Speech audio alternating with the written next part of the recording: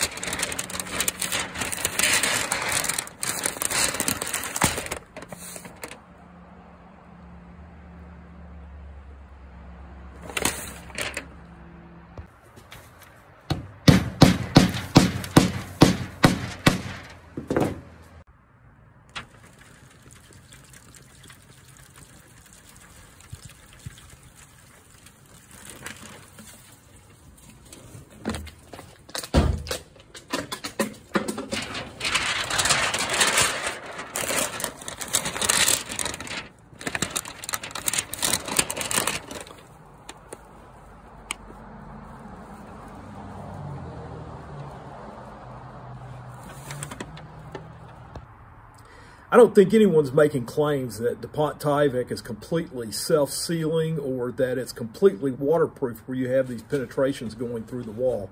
But I think you'll have to agree with me, it does a great job of holding water out at nail penetrations, siding penetrations, and even the button cap staples that go on the wall that actually fasten it and adhere it to the wall.